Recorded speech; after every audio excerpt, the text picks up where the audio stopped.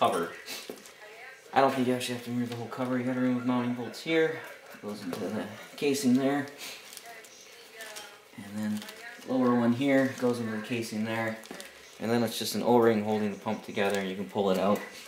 If you have a leak coming out from the bottom here, there's a weep hole.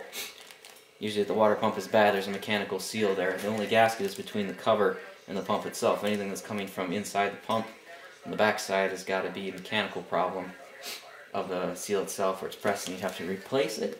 And I replaced a water pump on a 97 one time. It was pretty straightforward to do, no big deal there. This is the other drain port right here. So you have your 3 drains, your 2 on the front of the water jacket, and then the one at the water pump if you're draining your coolant system. 5mm cap head screw. Okay, and you just grab on and wiggle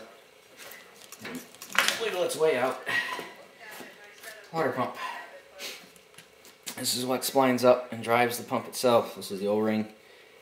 It's in good shape. Reuse. Bad, replace. A little coolant left in there still, as always. And that's all there is for removing a water pump.